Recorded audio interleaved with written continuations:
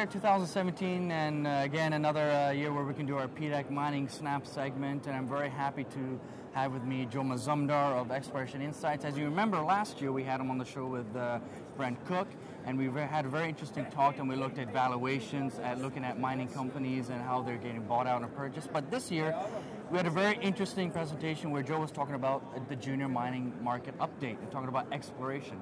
So, Joe, thanks for being on this morning. Thanks for having me. Excellent. So, one of the interesting things that you had about your talk was you're investment focused. You talked that you're looking more upstream now on gold exploration companies, and as well, you were also focused on base metals, but you're also looking at anything in the base metal space. So, can you just go a little bit in that? Sure. I mean, in terms of the gold space, what we do, we can see is that if we're looking into the, let's say, 5 to 10 year window, in the 0 to 5 window, there's a lot of drop in capital expenditure, so that we don't see a lot of things coming on, and so a lot of people are forecasting declines in production. Right. And if the gold price stays where it is, the problem is that there's not a lot of quality projects to replace reserves, and reserves have been declining at these kind of price levels.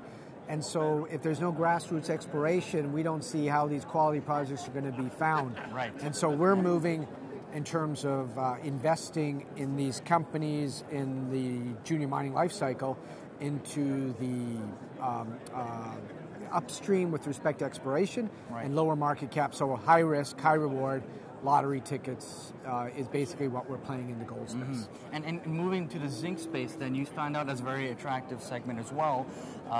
And you mentioned something very interesting in your slides, was talking and looking very specifically at concentrate, where it's refined and versus just the normal concentrate. Because at the end of the day, you mentioned a very good point where it all comes down to metallurgy at some point down the road. Right. So can you just talk about that? Well, yeah, like we talked about copper and zinc, but specifically the graphic you're talking about is one where you could show consistent refined imbalance in the zinc market. Right. Deficit, deficit, deficit.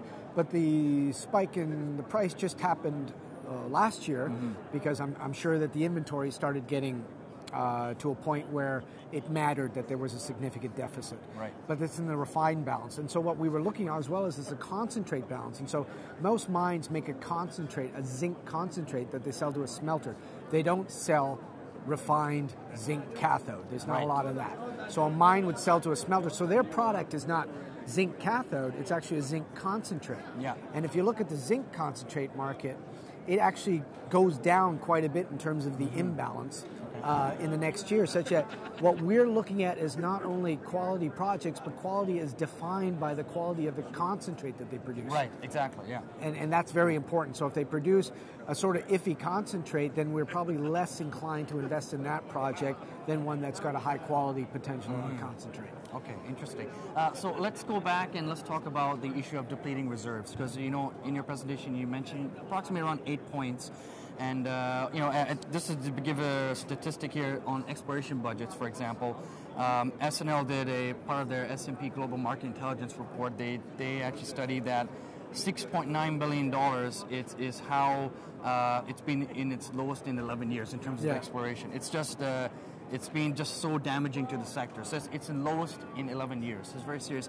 What's, in your opinion, the most significant item that shows that we're at, are we close to the low end of the exploration cycle in terms of finding? Well, okay, there's exploration is two sides to it. There's like a brownfields exploration and there's grassroots exploration. And what we've seen, like when exploration really spiked, it wasn't as if all that money is a proxy for intelligent exploration. So some of it was ineffective and badly done. And a lot of people with experience actually conducting these programs. They were funded, but not necessarily going to bear any fruits. Right.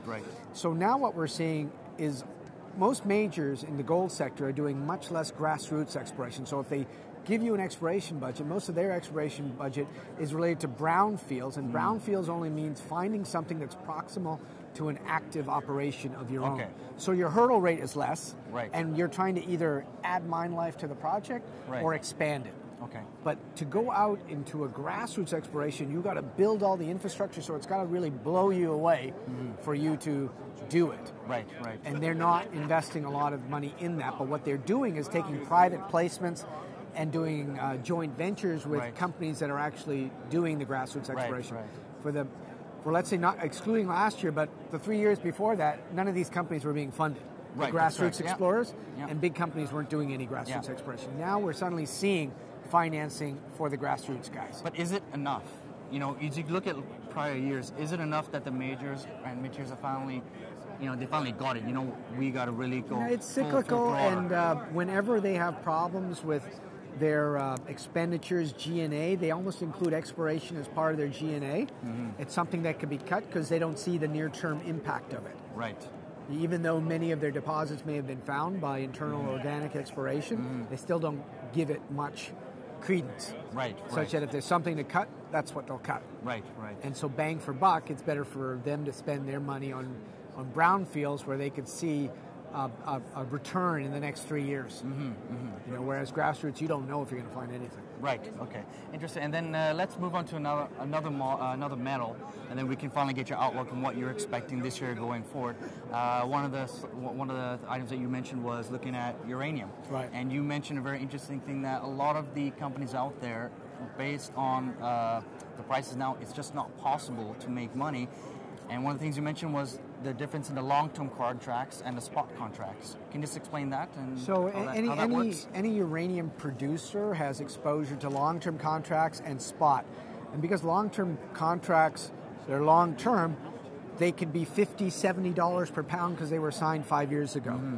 And as these contracts don't get renewed, their exposure to spot, which is more like $22, $25 a pound, increases. Right. So even if the spot price goes up another 10, 15, 20%, the problem is they don't make money until it gets to 40. Right. So they need a certain amount of the long-term contract in terms of weighting their production. And as these long-term contracts go away, their exposure to spot increases, then they've got a bigger weight to the 25 and maybe $30 per pound, and much less of a weight to the 50 and 70, such that their ability to generate free cash flow becomes problematic. Right. Because what we see right now is a market basically in balance, with still an inventory overhang that's going to take a while to get through. And that's not just me talking, that's the producers like Cameco saying that. Interesting. And how long do you think is that number of years that you mentioned? Well, until demand picks up, it could be protracted. What they're all waiting for is China to turn around, but quietly China's building up its own stockpile. Yeah, absolutely. Interesting. Okay, well, then the last thing I wanted to mention was, okay, so what's your outlook going forward then? Are the floodgates finally open where the mining sector is fully back now? Or where are we at right now? Well, I mean, what I've heard is that there's it's the money that was there before is coming back, but in terms of up to the end of February, my numbers suggest that the amount of equity financings right now for the mining sector is actually a little bit less than last year, but we saw a lot larger financing, so a lot more money was going to fewer players. So you remember there was like $900 million US financing that Franco did last year? Right, yeah. That's about, on Canadian terms, that's about the equivalent of everything we've seen up to the end of February, but that was one company. Wow. What we're seeing is a much more transaction at the $5 million level, $10 million level, funding the smaller guys. Yeah. And that's why we're constantly seeing financing news, because it's not just one company, it's a bunch of companies. And what we're seeing is some of the companies that we follow have been offered bought deals where they were never talked to for 4 years,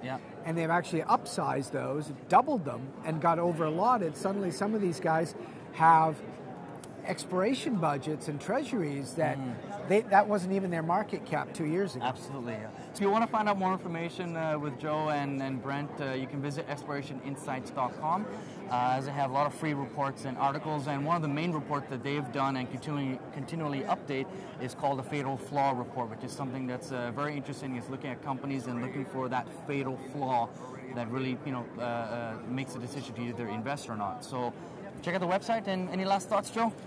No, I mean, this is a high risk, high reward in terms of grassroots. It's a bit of a lottery ticket, so don't bet your mortgage payment on it. Okay, perfect. All right, well, thanks, guys, and we'll talk to you soon.